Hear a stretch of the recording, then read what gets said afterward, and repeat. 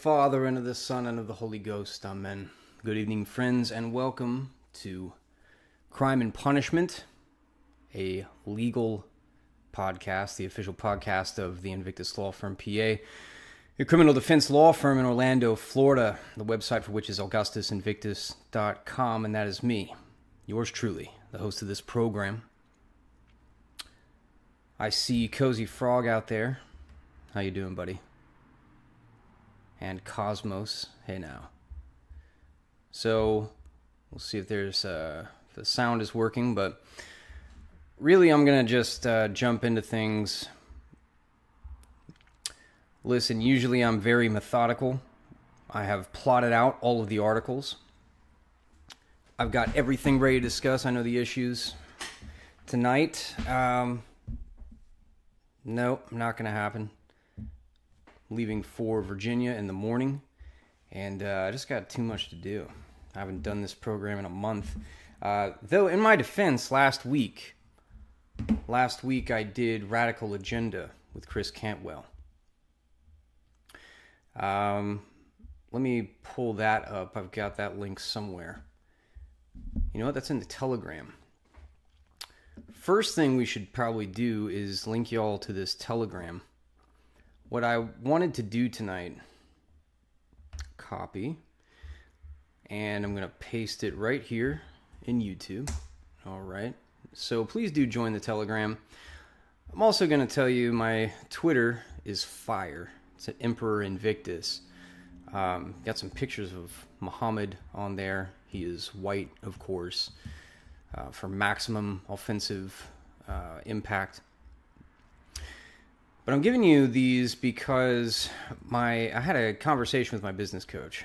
And every single time I talk to my business coach, whether it's individually or it's in the mastermind group, every single time he pulls up my Twitter and he goes through post by post explaining how this has nothing to do with my business. And it's all crazy posting.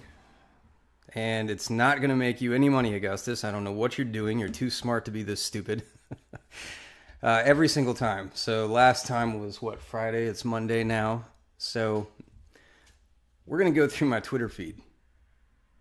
And we're going to compare that to my Telegram account. Telegram is what we call on mission.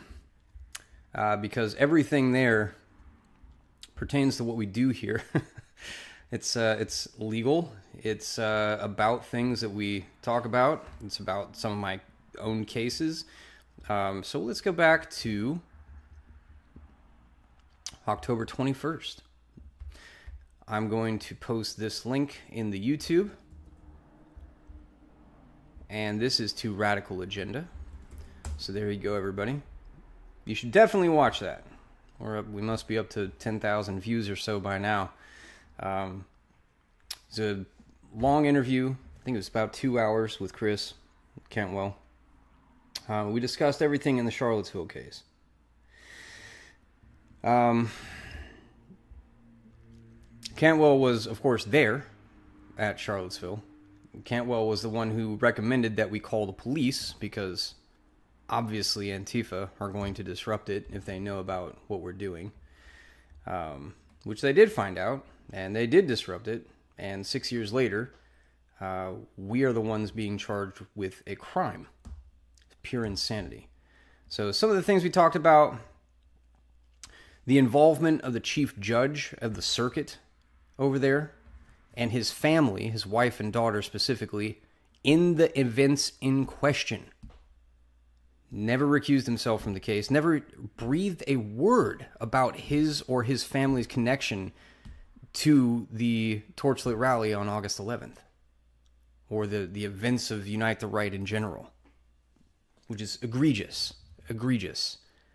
As another lawyer pointed out, judges are quick to disclose, well, my, second cousin twice removed, well, his son's, wife has a sister who was at this wedding of someone involved in this case. And I just want you guys to know that if you think I should recuse myself, judges will overshare details. They will over-disclose so that no one would ever question their impartiality in the case. And in this case, this judge accepted guilty pleas. He accepted guilty pleas. He denied men bond. Never breathed a word about it until he was called out on it. So we discussed that. We discussed the involvement of the prosecutor, who was an Antifa organizer at the very events in question. Unprecedented in American history, to my knowledge. And the example I always give is, imagine that Martin Luther King is walking through Birmingham, Alabama. And he's got all his people, they're all marching through the streets, and they're being demonstrated against by the Ku Klux Klan. Well, King and all his people, they go home. Ku Klux Klan then begins to take over the prosecutor's office, and 6 years later, the Ku Klux Klan drags Martin Luther King and all of his people back to Birmingham, Alabama to prosecute them for a crime that the prosecutors at the time did not believe was a crime. It was First Amendment protected speech. No one in America would think that that is just, or that that is due process, or that that is anything other than pure Bolshevism, and yet that is exactly what has happened in Charlottesville. The Antifa literally became the prosecution. They took over the prosecutor's office. And here we are, 6 years later. So we talked a lot about that. The acknowledgement in the Heafy report that both the chief judge and the prosecutor were present during the events now being prosecuted. Again, unbelievable. The explicit cooperation of the Antifa and the prosecutor's office, we discussed that. I mean, just they're not even hiding it. I mean, they're talking about it quite explicitly. The hostile takeover of the prosecutor's office by the Antifa, as I said. The media campaign by the chief judge's wife to force the Commonwealth's attorney to prosecute these torch-wielding neo-Nazi terrorists who held her and the chief judge hostage. What an amazing claim. And again, he never disclosed this to anybody. And you've got to wonder, just be amazed at the arrogance. The prosecutor's office and the judiciary in Charlottesville, not just working with Antifa, but being Antifa. So we talked about all that on Cantwell's show. Link is there in the YouTube. I was going to do it here, but Cantwell's a good friend. I've known him for a long, long time. And as you may know, you may not know because I couldn't talk about it. There was a gag order, and I really didn't even feel comfortable saying there's a gag order. I think I might have mentioned it once or twice, but I just didn't say anything. From the time they let me out of jail on July 25th, I think, until last week's program with Cantwell, I was under a gag order. Could not say a word about the case. It was incredible. An incredible violation of the First Amendment. On top of the fact that we're all being dragged to Charlottesville, states away, to be prosecuted for an imaginary crime that is obviously a persecution of free speech. So, charitably, maybe it was a mistake, and not even the judge's mistake. Maybe it was someone on her staff that made this clerical error, because it was supposed to be Invictus is not allowed to talk about the alleged victims in the case or try to contact them, which obviously, if we knew who those alleged victims even were, I have zero reason to contact them. But that is not what it came out to be on paper. It came out to be Invictus is not allowed to say a word about this case at all. No public comments whatsoever. And that is clearly illegal. The judge, was quick to say that is not what I meant. And she lifted it. So you should probably go watch that. So right after that, I posted something. Again, this is Telegram here. A Reuters article about Trump's federal election subversion trial. asking, should it be on TV? You might have seen that his Colorado trial was on TV today, at least the evidentiary hearing. I didn't get to watch it, unfortunately. I have actual work to do. It's terrible. So the Colorado trial is about whether Trump should be allowed to be on the Colorado ballot for the presidential election. A friend of mine months ago sent me some fringe article about, well, insurrection, this and that, and, participation in rebellion, and this is actually outlawed because of the Civil War. And I was like, well, that would be amazing if they actually brought this anywhere. Because it would show just how corrupt this entire system is. I mean, it would be incredible if they pulled this off. And look at that! Months and months later, my friend turns out to be a prophet, and here we are. They're actually doing it. So, I didn't get to watch it. I had things to do today. I don't know how it turned out. I don't know if they're going forward with this or not. I don't know. But that was that article. So let's keep going here. What's after that? Oh, also about Trump. Lawyer who claimed Trump, quote, won in a landslide, pleads guilty in Georgia RICO case. This is about Ellis pleading guilty, and then right after her, another lawyer pled guilty. So what it looks like is, oh, well, all these lawyers are turning on Trump, and they're saying, oh, he actually didn't win, but it's actually not what they're saying. Sidney Powell also pled guilty, so we're talking 3 lawyers here.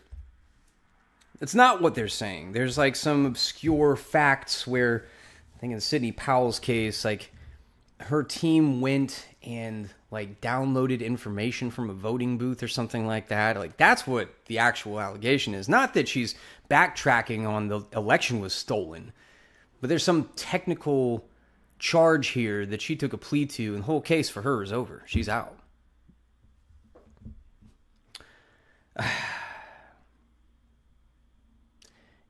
I don't know what to say about that. I defend people all the time on this program and in real life who take plea deals. I get it. 100% get it. I've been in there a long time. I've been in jail, and I've seen men take pleas to things they didn't do because their lives are falling apart. They lost their truck, they lost their apartment, they can't get their kid to school, mom is a junkie. Their whole life falls apart. No one can take care of their family but them. They take a plea so they can get out of there and fix their lives. Now they're on probation. But at least, they know where their kid is. They get to feed their kid lunch every day. They get to feed their kid breakfast, take them to school. That's why people take pleas. I 100% get that. I do not hold that against anybody. In a case like this, though, these lawyers taking plea deals, man. Did you not know that this was going to happen?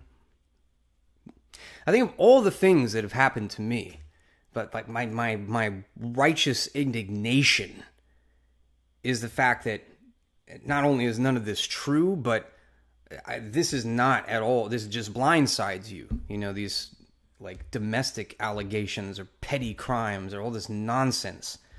Well, I guess I've also been accused of pretty outrageous crimes too, like human sacrifice and trying to build a neo-Nazi army to go into outer space and colonize the galaxy.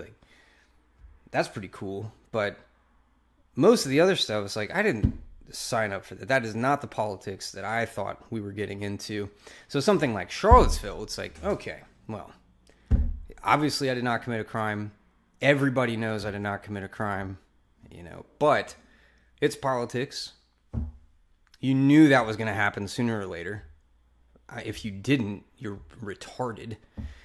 You cannot be in right-wing activism and expect you just got a 9 to 5 and people are going to leave you alone and respect your right to free speech. That's ridiculous. And I tell right-wing activists all the time, you got to be prepared to go to jail, and you got to be prepared to lose, and you got to be prepared to appeal your case and fight it all the way to the Supreme Court. And this could take 5 years of your life for a rally or for posting flyers or stickers or whatever it is, whatever nonsense they're trying to charge you with to suppress your free speech. You got to be in it to win it, man. You got to be in it for years. So these people saying that an election was stolen, a presidential election in the United States of America was straight up stolen, and the man in office is a fraud, and the rightful president is being prosecuted by a corrupt regime that has no legitimacy. You think you can say something like that and file lawsuits about it and put us on the brink of civil war, and they're not going to try to throw you in prison and destroy your family and all the rest and bankrupt you and drag your name through the mud? What did you think was going to happen? That is your job as a public servant. That is your job as a political leader.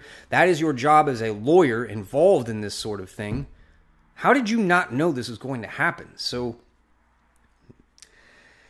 I understand dudes in Appalachia taking a plea because they got to take care of their family. It is hard to understand people like Sidney Powell or Jenna Ellis, or I don't know about Rudy Giuliani. I don't think he's taken a plea yet, but could you imagine Giuliani taking a plea? It's unheard of. How did you not know that this was going to happen? Why are you not fighting to the death over this? It's tough to register for me. Anyway, she pled guilty. That's the next article here on Telegram. And then the following article, you'll notice I do this once per day, and I post the same article on Facebook, Twitter, Telegram, Gab, LinkedIn, everything.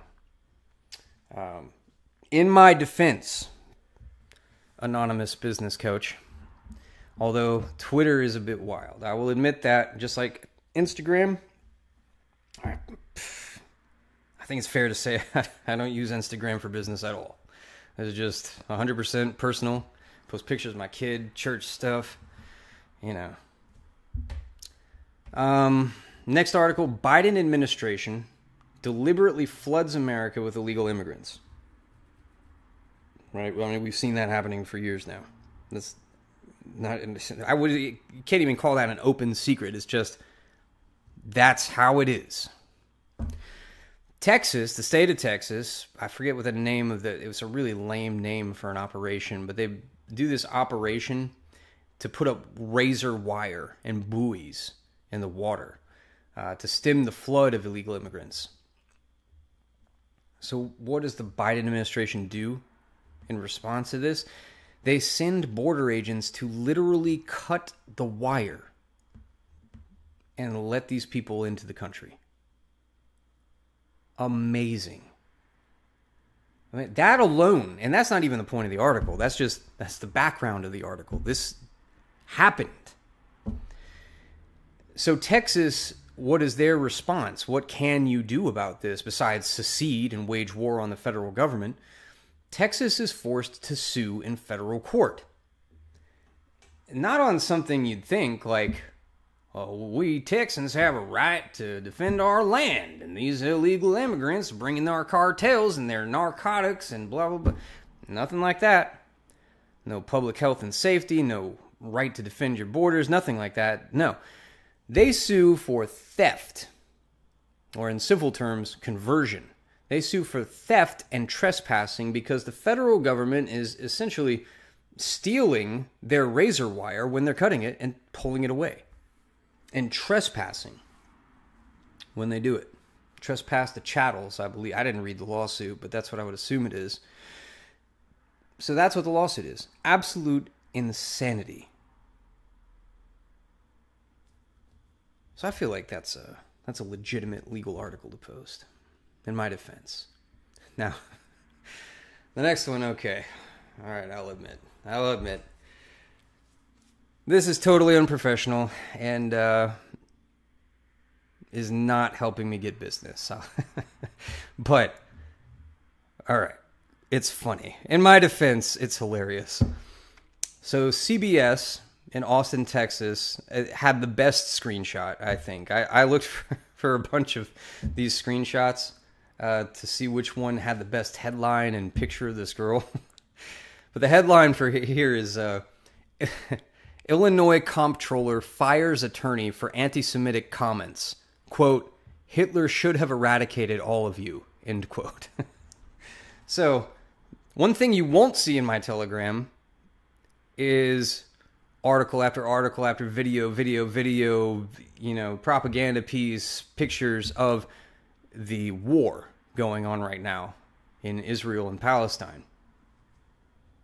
Don't say a word about it on my professional channel. Twitter is out of control. Got that stuff everywhere. But this is obviously a bleeding over from that. So this girl, Sarah Chowdhury, whom we can all assume is a raging liberal, she's in Chicago, for God's sake. That's strike 1, 2 right there.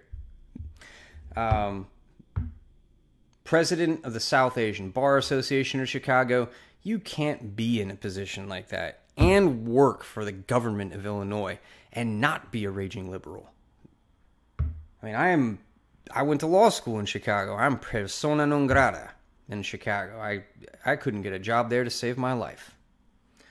So this girl gets in an argument on Instagram and actually says these things. She's fired within 90 minutes. So hilarious. I posted this with the screenshot with, yo, what's up? Who's got this girl's number?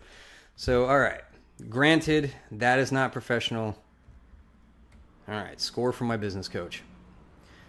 Next article is about Planned Parenthood. Again, Texas. Texas, in a sense, is leading the way on a lot of these issues. God bless them.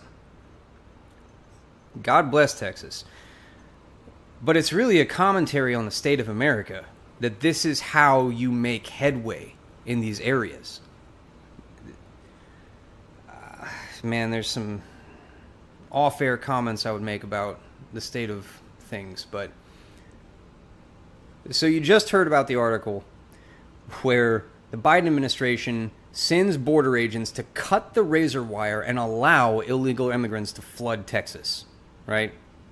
So Texas has to sue because, they stole our razor wire and they're trespassing on our property, right? Now check this out.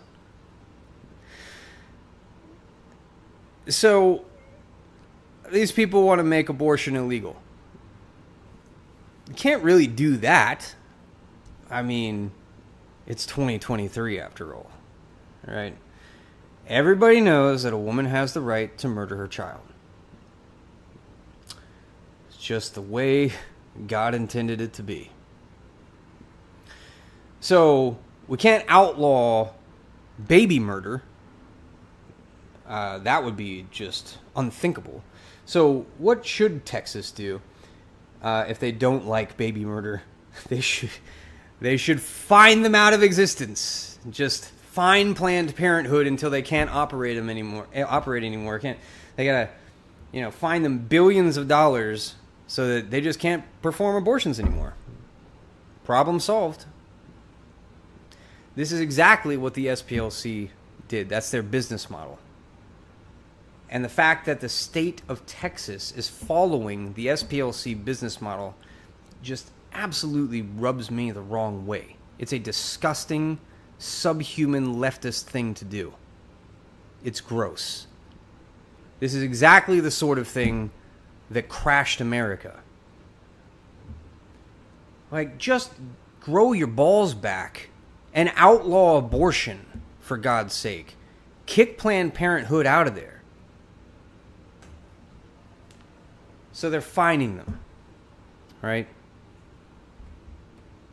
That's the next one. I think that's, it's not Florida law, but it is about a lawsuit and it's legal, so. Okay. All right, anonymous business coach. The next one's pretty bad, too. So, you might have seen, boy, I don't even know how long we've been on here. You might have seen that Mike Johnson won the speaker position in the House of Representatives. The guy is anti-LGBT. He is as Christian as it gets. He's a Southerner. He's a Trump guy. He's a constitutional lawyer. I mean, check, check, check. All the best boxes. This guy is it. It just came out of nowhere. Amazing. America might finally be saved after all. And what's the first thing he does? He makes a speech saying, the first thing I'm going to do is help Israel.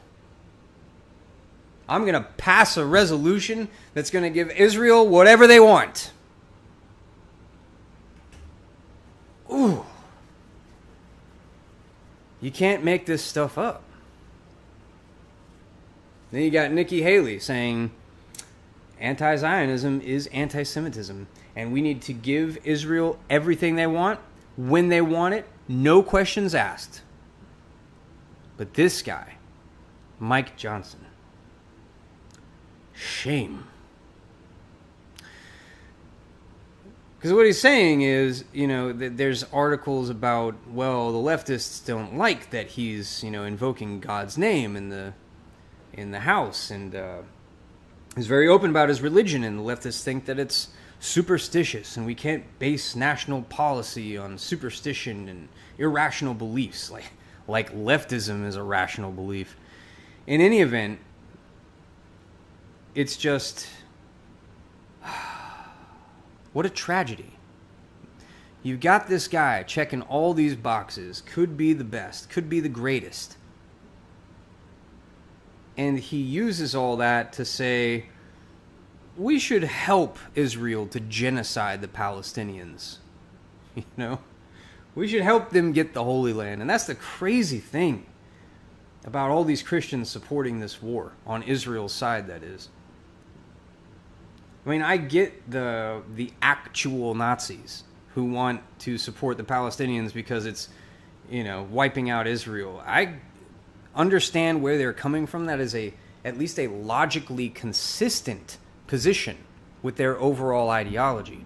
But Christians, whether they're Catholic or evangelical like Mike Johnson or whoever else, Christians saying the Holy Land should be in the hands of the Jews. It's absolute madness.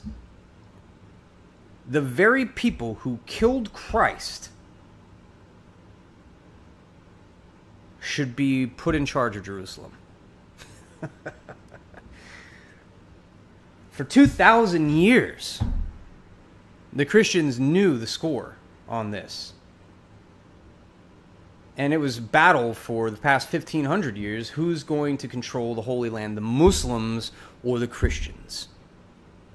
The Christians or the greatest Christian heresy, Islam? Which one's it going to be? And now, for the past, 80 years? We're like, nope, you know what? You know who should have it? The Jewish people. The chosen people. Now they're chosen. They were chosen. God took that away. And now, for some reason, we've got evangelicals saying, nope, they are definitely chosen, always have been, despite 2,000 years of human history. And, by the way, the New Testament, Mike Johnson is one of these people. What do you say about that? Anyway, it has nothing to do with the law firm, so, all right, score, that's 2 for my business coach. The next one is an excellent article on VDare. I'm actually tempted to actually read this one. How long have we been on here? I wonder, does YouTube tell me how long I've been streaming? Or do you guys have any idea? Judeo-Christians. Yes, thank you, Clint. that term did not exist until, the state of Israel was created. Hey, guy whose name sounds like a profanity. What's up, man? Long time no see. Seamus is here too. 32 minutes ago. Oh, we got plenty of time. All right, yeah. Plenty of time. So let's read this excellent VDare article. It kind of goes into some more detail. So I don't think you're going to be double dipping if you listen to this article and you watch the Chris Cantwell podcast, the interview that I did. I think they covered different ground. And this writer is not me and is not Cantwell. This is on VDare by Eugene Gant. This is titled Black Antifa Chief Judge Claude V. Worrell Must Recuse Himself from Charlottesville Tiki Torch Show Trials. Mouthy headline, but exactly on point. Exactly on point. On November 1st, that is the day after tomorrow, which is why I have to leave for Virginia in the morning, and why we're just winging it tonight and getting this out of the way, because God knows what's going to happen when I'm on the road. On November 1st, Wednesday, 2 days from now, a hearing in the Circuit Court of Albemarle County, Virginia, will let us know whether the state's judicial system, or at least its 16th Judicial District, is hopelessly politically corrupt. At issue, a motion from Unite the Right Tiki Torch protester Jacob Dix, who argues that that Judge Claude V. Worrell Jr., Chief Judge of the Charlottesville Circuit Court, is clearly biased against him and must recuse himself. Dix also argues that all the judges in the circuit must recuse themselves because they supported Worrell for Chief Justice. It's actually a lot more complicated than that. There are several arguments that all the judges must recuse themselves. That's number one. Number two, Worrell actually has recused himself. After my lawyer brought up this thing when we came to Charlottesville for our motion to dismiss, and he was sitting on the bench, my lawyer said, look, with all due respect, Judge, you cannot hear this. And he started going into some of the reasons why he was disqualified from hearing the motion. And to his credit, he recused himself right there and then. No argument. Didn't ask for a motion, just immediately recused himself. And then later he wrote a letter opinion recusing himself from all the cases as far as I know. So what we're going there for on Wednesday is actually to recuse the rest of the judges. And it's not just because, they selected him as the chief judge.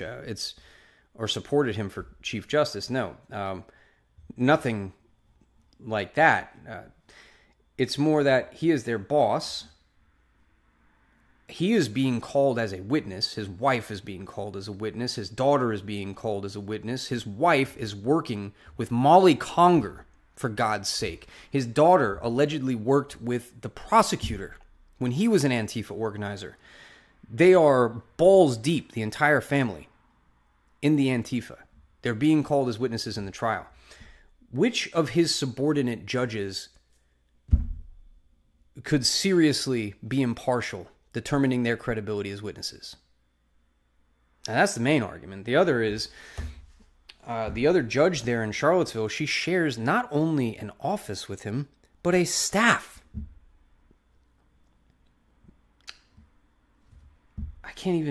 We don't have time for all the reasons that you have to recuse yourself in that situation, but you do. All right, so that's what we're going there for on Wednesday. Belatedly prosecuting Dix, Augustus Invictus, and other Tiki Torch defendants under an absurd legal theory is bad enough. But Worrell actually attended an Antifa organizing meeting that planned to disrupt the Unite the Right rally right across the street from the Tiki Torch parade and denounced it to the police. Writing last month about these politically motivated prosecutions, VDare.com contributor Jason Kessler reported that defendant Augustus Invictus's motion to dismiss strongly argued that the statute under which he and his fellow defendants are charged, written specifically to stop Ku Klux Klan cross burnings, clearly didn't apply to political protests. Hence, two prosecutors And that's not just like two guys in the prosecutor's office. The two previous people who held the position of the prosecutor, the Commonwealth's attorney in this jurisdiction. Two prosecutors had refused to charge the Unite the Right protesters under the law, and the legislature did not amend the statute to include carrying torches. So both the prosecutor and Tim Heaphy, in writing the Heaphy report, said, look, if you don't want people marching on campus with torches, change the law. Expand the law to include torches or open flames. But this law does not apply to this conduct. This is First Amendment protected speech. That's my commentary. That's not in the article there.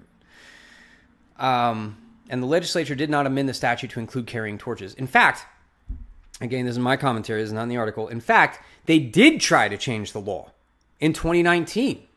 They tried to add torches and open flames. And the legislature said, no, we're not doing that. Could there possibly be stronger evidence that this law does not apply to that Tiki Torch rally? And yet, that motion was dismissed by a clearly biased judge who is a subordinate to Chief Judge Worrell. Back to the article. But a third prosecutor charged protesters anyway, 6 years after the march. Unfortunately, on October 11th, Judge Cheryl Higgins rejected Invictus's motion, although he is still able to bring up the First Amendment issue at trial. Right, the First Amendment issue being, obviously, this is a violation of, our freedom of speech. Dix's recusal motion might be even more important. It argues that Worrell's actions the night of the protest, August 11, 2017, along with the public activities and social media posts of his anti-white communist wife and daughter, are irrefutable evidence of bias. As far as Worrell's actions that night, here's a little Latin legalese. Res ipsa loquitur. The thing speaks for itself. No one could possibly read Dix's motion, as I have, that's Eugene here, not me, and conclude any differently. Worrell is a tainted partisan party. Worrell has handled the cases of several Unite the Right defendants. He made rulings adverse to those co-defendants that may have been influenced by his personal experience on August 11th, the motion argues. Worrell could preside over future hearings for Dix and in a bench trial. He, quote, could therefore be the ultimate fact finder at the guilt/innocence phase of the defendant's case, end quote. Judge Worrell will never, can never, provide a fair trial in this case, the motion argues. The reason? Here's a long quote here. Judge Worrell not only witnessed the events in question on the night of August 11th, he was an active participant in them. He and his family attended the activist organized interfaith meeting at St. Paul's Episcopal Church. When the torchlit demonstration began, Judge Worrell saw and heard the event from directly across the street. He felt personally threatened by the demonstration to such an extent that he personally called Charlottesville police officers demanding immediate protection from defendant and his fellow demonstrators. Here's a kicker. This is not in the article, but something I happen to know. He didn't call 911. The judge personally called one of the lieutenants at Charlottesville Police Department. Had him in his personal phone, in his phone number, to call him about this. Back to the article. He and or his family members may have even seen or interacted with the defendant that night. That's Dix, not me. Few people on earth have more detailed personal knowledge of this case than Judge Worrell. He may be called as a witness by one or both parties in this case. End quote. Thus, the motion argues Worrell will be severely prejudiced against Dix. Beyond that, the judge and his wife and daughter have all manifested a personal bias against Dix and other defendants. That's because the communists who organized the church meeting did so to disrupt the Unite the Right protests, as the Heaphy report made clear. Now, here's a very long excerpt from the Heaphy report. On the night of August 11th, wait, no, this is not the Heaphy report. I'm sorry. This is a long quote from the motion talking about the Heaphy report. On the night of August 11th, the Worrell family attended a training led by aggressive left-wing activist groups where they received instruction on how to, quote, delay and obstruct, end quote, defendants' free speech, even to the point of breaking the law. These activist groups believed defendants' free expression under the First Amendment constituted racist hate speech. Judge Worrell's attendance at this meeting suggests he and his family agree with the positions of those activist groups. His attendance alone, therefore, raises doubts about his impartiality because a judge cannot participate in activism opposing a defendant's political demonstration and then later adjudicate a criminal case based on that demonstration. Obviously. That's the end of that quote there. But Worrell isn't the only problem.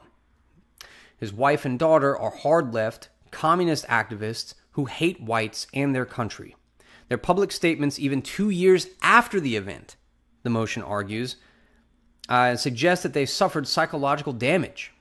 Quote, his daughter evidently feared her large black father, that's a quotation, would be the victim of a racial hate crime. His wife found it, quote, surreal to be, quote, surrounded by Nazis.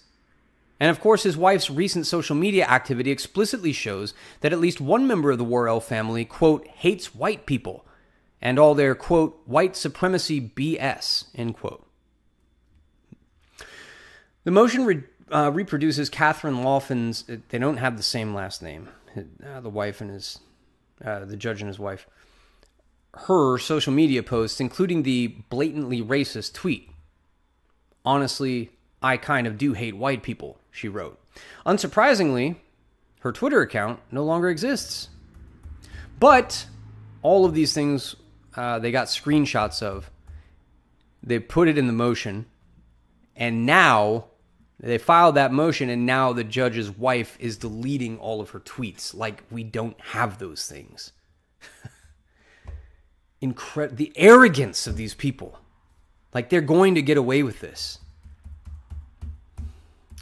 Young Althea, that is the judge's daughter, who told a podcaster she feared for her, quote, large black father, is equally unhinged. This is a family program. I can't quote this language, but you can see in the article. You know what? I'm just going to, I'm going to link you this article in the YouTube here. There you go. So you can follow along. You can see the profanity yourself. Hopefully your kids can't read that. Well, hopefully they can. Hopefully your kids are very advanced and they can read. And just don't show them this. Anyway, lots of profanity. Very classy. Nice. Says the author of the article. Nice. There's much, much more from Catherine and Althea, but that's enough to get the gist of their deranged animus toward whites. The motion rightly asks whether Worrell considers himself an anti-fascist, and whether he, like his wife, also honestly hates white people. The canons of judicial conduct for the Commonwealth of Virginia not only requires judges with personal knowledge of disputed evidentiary facts to recuse themselves, the motion observes, but also requires recusal when the judge is a material witness in the matter. And that mandate applies if a family member is, to the judge's knowledge, likely to be a material witness in the matter. The motion warns that Worrell and his wife and or daughter will be called as witnesses. His wife will certainly be called. She is in fact subpoenaed for Wednesday. That's not in this article. But that's an ongoing fight. Here's another thing. When she was subpoenaed, it wasn't a private attorney that she hired that tried to quash the subpoena. No. It was the Antifa prosecutor, Lawton Tufts, who allegedly worked as an Antifa organizer with the chief judge's daughter, who filed the motion to quash the subpoena for the chief judge's wife, his friend's mother.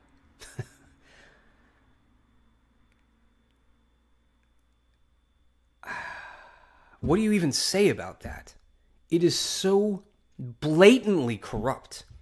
You would see something like this in Haiti or Iraq or Nigeria.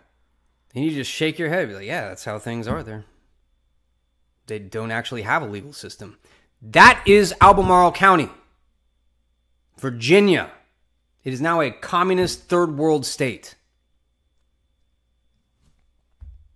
You could not imagine this happening in America when I was growing up, or even 10 years ago. It's unthinkable. And now I'm in the middle of it. Anyway, the motion also alleges that Worrell has not, as the canon requires, disclosed information relevant to a possible recusal. And even if Worrell thinks he can be impartial, quote, the overwhelming amount of demonstrable, publicly available evidence raising serious doubts about his impartiality give the impression to any observer that the integrity of this case has been thoroughly compromised, end quote. Not that it could be thoroughly compromised, hypothetically, in the future, if we call his wife as a witness. No, it's already, obviously, it is thoroughly compromised. The entire city, the entire circuit, the judicial circuit, is corrupted to its core, with the Antifa judge at its center, and the Antifa prosecutors working with him and his family to commit this outrage. This cannot be countenanced in America. Back to the article. Another important point from the motion, federal and state law governs recusal as well, and they demand recusal even for the appearance of bias. Actual bias need not be shown. All those facts also mean that Worrell's sitting on the case would compromise Dix's 14th Amendment due process rights, the motion argues. And this segues into Dix's next argument. None of the judges in the 16th District can judge the case fairly. Quote, any judge presiding over this case may be called upon to evaluate the credibility of Judge Worrell and or his immediate family members as witnesses in this matter. Thus, any judge from this district will be required to possibly make an unfavorable ruling against their superior judicial officer or his family members. The natural conflict of interest in that situation, or at least the perception of such a conflict of interest, cannot be mitigated absent recusal of all judges from this district. End quote. Of particular interest is Judge Cheryl Higgins, the judge who recently ruled against Invictus's motion to dismiss. Worrell has presided over hearings and cases over which Higgins also presided. In other words, they share cases. So, I think I might have explained this on Cantwell's show, but I don't know. Maybe I just explained it in private life, but in ancient times, judges would ride the circuit, right? They would literally go around in a circle through all these shires and counties, and they would show up and they would hear cases. They'd go to the next place. They'd have everybody come to them with their petitions, and they would hear cases, and they would ride around in this circuit. And that's where we get this term, circuit court. Well, in places like Florida, here in Orange County, right, judge has his own courtroom. Judge has his own cases. You get a criminal charge here, you are assigned to that judge. That particular judge has your case forever until that judge moves or quits or dies or whatever the case may be, or you file a motion to recuse the judge and you get kicked to another judge's courtroom. There's no sharing cases here. You get one judge, that judge is going to be on that case. They're going to be familiar with your case. I think that's a great thing. You know who your judge is. You know what the procedures are. You know that person is familiar with the facts of your case. You don't have to talk to 6 different judges re-explaining all the facts, and they have no idea what's going on. I think the Florida system is how it should be. But there are some states like South Carolina, like Virginia, that have this totally ancient system still in place. And that's cool, but that's how it is in Charlottesville. These judges go back and forth on the bench. They don't have their own cases. They share cases. And in fact, Worrell and Higgins have both been on my case, right? And we had to ask for a postponement so that we could ask Worrell to recuse himself. And again, to his credit, he did recuse himself on the spot. But they both had my case. Presumably, they both had Dix's case. Presumably, they both had all the cases. And there is no wall in there that would prevent any of this conflict from Worrell bleeding over. Obviously, Judge Higgins is compromised. There's no question about that. She has to recuse herself. Worrell, here back to the article, Worrell has presided over hearings in cases over which Higgins also presided. Although Higgins has presided over Dix's case and Worrell hasn't, the motion argues that, quote, so I was wrong about that. He was on my case, but not Dix's case. But in any event, the motion argues that, quote, it is possible, if not probable, that Judge Worrell has in some meaningful way reviewed, accessed, or managed defendant's case file as well. But that's not the real crux of it. The crux of it is they share an office, they share the same staff, and that's what they're about to get into. Then comes this zinger. Quote, notably, Judge Worrell and Judge Higgins often share chambers in this court, with pending case files equally accessible to both. They share the same court staff. As such, any concerns about Judge Worrell's impartiality are imputed to Judge Higgins as well due to their overlapping duties with respect to this matter. Neither judge has disclosed the existence of any sort of conflict wall between them to avoid potential conflicts. Given the above, the court must recuse all judges of the 16th Judicial Circuit from presiding over this case. Having any judge of the 16th Judicial Circuit preside over this case raises the same legal and ethical concerns. End quote. Higgins' ruling on Invictus's motion also offers a clear reason for recusal.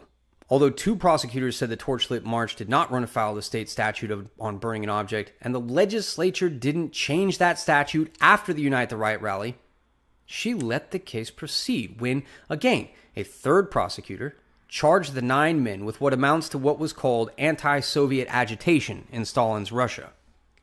These charges are nakedly political. Higgins knows that. Even the most ardent opponent of the Unite the Right must wonder whether Higgins, who certainly knew Worrell attended the Antifa church meeting, could possibly have ruled fairly as Worrell peered over her shoulder. That, of course, is the point of Dix's motion to recuse. The judges can't adjudicate fairly, and so Worrell and his subordinates must recuse themselves. So, as I said on Cantwell's show, Higgins seems to be a sweet lady. I think it was clearly someone in her office who put the gag order on me. I don't think it was her. I think someone went rogue and said, no, Invictus shouldn't talk about this case at all. But that, again, is evidence that that staff, that is Worrell's staff and Higgins' staff, at the same time, they have the same assistants. That is evidence that this just cannot be. Higgins cannot sit on this trial. She cannot sit on this case. And she seems like a nice lady. She seems like she is held hostage by these people in this town. I feel sorry for her, but she can't hear the case. She's got to go. And she must know that. Everybody knows that. And even if it weren't the case that they were sharing the same staff, even if it weren't the case that she's, surrounded by a mob of bloodthirsty Antifa, the fact is that her boss is looking over her shoulder and she's got to share that room with him every single day. You cannot countenance that in America. That is obviously, put the shoe on the other foot here. What if Donald Trump were president right now? And he's charging Joe Biden and Hunter Biden with crimes for money laundering, right? And the judge in charge of this case was Trump's chief of staff, right? He's now the chief judge. He used to be Trump's chief of staff. Now he's the chief judge, just happens to be presiding over this case. And he shares a staff with some, Democrat judge. But they share the same staff and they're in the same room and they share cases all the time. Do you think that Democrat judge is going to be like, oh, I'm a free agent. I can do whatever I want. Like there's no pressure on that person at all. Come on, man. You could not argue that with a straight face. In fact, it's notable that Lawton Tufts never does argue with a straight face. Every hearing we are in, he is smirking like a child. Like he knows how absurd this entire thing is. This entire thing is a show. And this homosexual Antifa thinks it's funny. It's hilarious that you would have a father of 10 drag him there from Texas and hold him there without bond and force him to take a plea. Oh, hilarious. Well, did you have a fellow lawyer here in Orlando who is also a father of 9, not of 10, I'll admit, don't have as many kids as the Texas guy, but you jail him for a month, have him extradited across state lines. Oh, hilarious. Hilarious. All of these legal cases in Orlando now in jeopardy because you think this is so funny. Not funny at all. And this is going to come back around. So, anyway, that's that article in Twitter. Excuse me, Telegram. So here we are. It's 10:30. I really got to get up early in the morning. Got to go to Virginia for this exact thing. On Wednesday, we've got the hearing. So let's see. What else do we have in Telegram? Actually, it was just one more article, which is about the Colorado trial, which we already discussed. So, my Twitter, as I said, is fire, Emperor Invictus. But I will say my business coach is right.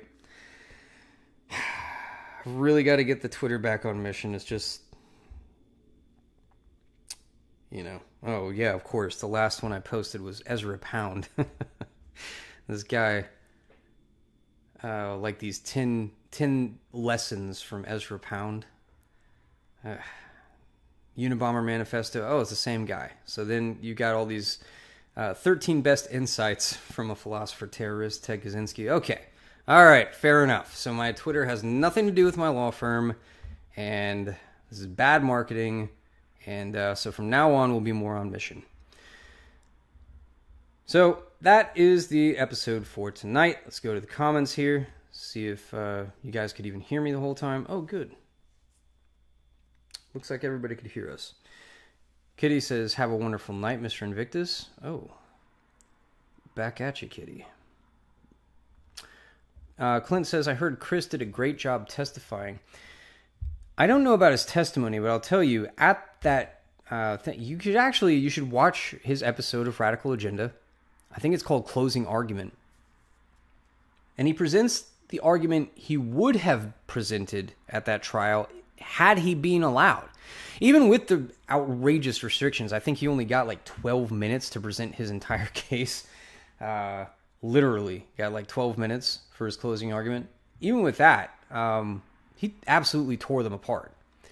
But if you watch that episode about the closing argument, he gives you the videos, he gives you the timeline, he gives you everything, and just decimates the entire case. And it shows you how, if you are held without bond or you are a prisoner on trial, you have no chance. The entire system is designed to destroy you. If you cannot get out on bond, you better get right with Jesus, because you have been set up. Like, that is prosecution 101. That's why you're in there, is so you cannot assist in your defense. And God forbid you're someone like Cantwell who no one will represent. Like, what are you going to do? So he talks about this whole story about how he's moved from here to there, and he's not allowed to have a hard drive here, and he finally gets a hard drive, and he goes to this other prison, and they're like, well, can't have a hard drive here, buddy. Sorry. And he's like, well, all of my defense is on there. And they said, well, that's too bad. Can't give it to you. I mean, the entire saga of how he was shipped from here to there awaiting this trial, and finally shows up to trial, and he's not allowed to have any of his paperwork or his evidence or anything. I mean, that's how this system works. All right. Clint, Shovelhead says the Chris Cantwell Augustus show was fire. Oh, yeah. I have to agree with that. Oh, yes. Robert E. Lee. The statue was finally I didn't post this in my Telegram. They finally burned down the bloody statue. So this whole episode in Charlottesville, the Unite the Right rally, was in Lee Park, where the big statue of Robert E. Lee was there, him on horseback. And we had the rally there. It's permitted there. And then the city of Charlottesville moved it to a different park, to McIntyre Park. ACLU finally did their bloody job, filed a federal case about it, won, got it moved back to Lee Park. That pissed off everybody in Charlottesville. So much so that ACLU didn't do anything right again for years until like last week when they filed an amicus brief on behalf of Trump, objecting to the gag order in his federal case. So anyway, the whole thing centered around they're trying to tear down this statue of Robert E. Lee. You might remember that if you were alive, back in 2017. And paying attention to what was going on, they were wrecking the entire country. It was an open revolution. They were tearing down statues everywhere. Anything having to do with white people was being absolutely destroyed. So Robert E. Lee was on that list. The Unite the Right rally was obviously Unite the Right. I mean, that was the whole point of it. But also a protest against taking down the Lee statue, and that's why it was at that particular park. So finally, they took it down. And now it is a homeless encampment. You go there like I have to go once a week. I have to go to the courthouse, and you drive by Lee Park, and it is now a literal homeless encampment. The entire thing, the entire park is tents filled with drug addict homeless people. What an improvement. Great things they've done in the city of Charlottesville. So then they took the whole thing and they burned it down, and they're going to make it into some other quote-unquote artwork, some hideous Black Lives Matter monstrosity it's going to be. God knows what it's going to be, but I'm sure it's going to be amazing. The Michelangelo's David of our time, I'm sure. Cozy Frog says, beyond corrupt. In some states, they'll keep you on no bond for 6 months, then offer plea deal after rotting for 5 months. Of course, a father now behind on bills would take one. Yeah. I mean, these guys, they were looking at, as I am, 5 years in prison. You get offered 6 months, and you are held without bond. You cannot assist in your own defense. You cannot hire a lawyer. You're in Charlottesville, which, as we've said, is a third world communist country. What are you going to do? I don't blame anyone for taking a plea. Not in that situation. Famous goat sacrifice behavior. Jimmy, I don't know what I missed. I don't know which part we're talking about here. What we've talked about earlier. Free speech and gun rights for real, says Clint. All right. God bless America. Jimmy says, I was raised and live in Appalachia. We are not a rich people. All right. God bless Texas, says Seamus. Yeah, they're literally on... So Clint is saying the border agents are literally on video cutting the fences. Yeah, there's video of this on the internet. These border agents going around cutting the razor wire fences in Texas and waving the immigrants in. Imagine being those guys. Those Border Patrol agents. How do they sleep at night? Or do they survey everybody in the Border Patrol and say, hey, let's find all the raging leftists that we have and we'll make them go cut the razor wire because they're going to feel good about it. Could you imagine one of these, Second Amendment, don't tread on me boomers being sent out there to cut this razor wire? Can you imagine the internal conflict they must go through? But these guys on these videos are smiling, waving people in. Your friendly neighborhood Border Patrol, who's just patrolling to make sure you're safe while you're illegally entering the country. Judeo-Christian. Yeah, we talked about that. Can't say a lot of these things. You know, you might not notice, fellow audience members here, you might notice we are still on YouTube. 2017 was what, six years? Yeah, that's what we're talking about. So after Charlottesville, I don't know, some of you people, you weren't around at that time, so you don't know the aftermath of Charlottesville. But everybody even accused of going to that rally. They were banned from Airbnb. They were banned from Uber. They were banned from Cash App, from Chase Manhattan Bank. Their bank accounts were cut off. They were not allowed. I mean, you name it. We were all banned from it. And then they did the same thing when, they started banning Russian oligarchs, and people were all like, oh, how can they do this? Like, they did this exact same thing to everybody accused of being in Charlottesville for the Unite the Right rally. Wait. Where was I in the comments here? Well, whatever. Let's keep moving. Oh, that's what I was going to say. I can't read some of these comments because you might notice we are still on YouTube. I'm obviously shadow banned on YouTube, but my account is here. Like, I have not been completely nuked from YouTube, so, still towing that party line, I guess. No profanity. Modern Warfare 2 is the abbreviation. Well, what's the second half of that? All right, so from now on, guy whose name is not profanity, I'll try to remember it's Modern Warfare. That's what I'm going to call you. Long live Palestine. Good luck with your trial. Thank you. Those charges are frivolous, and you have a great case. Thanks, buddy. Thank you, Modern Warfare. We're all here. It is a full house this evening. It is a full house, Jimmy.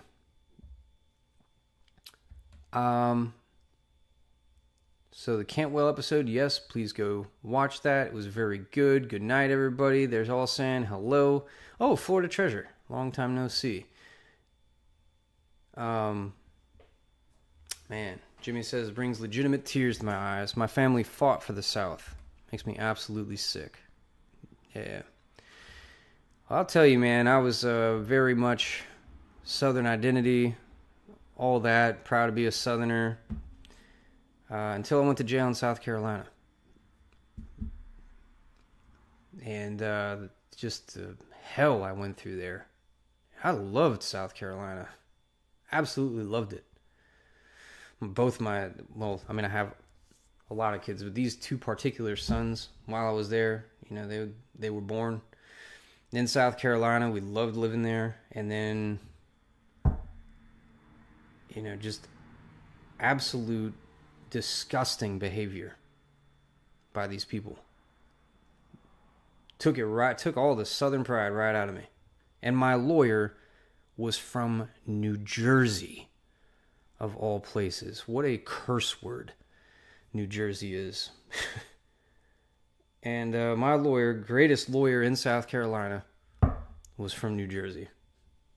And all these Southern lawyers descended from great Southern families, antebellum families, just crapped the bed in the most disgusting miscarriage of justice I've seen in my life.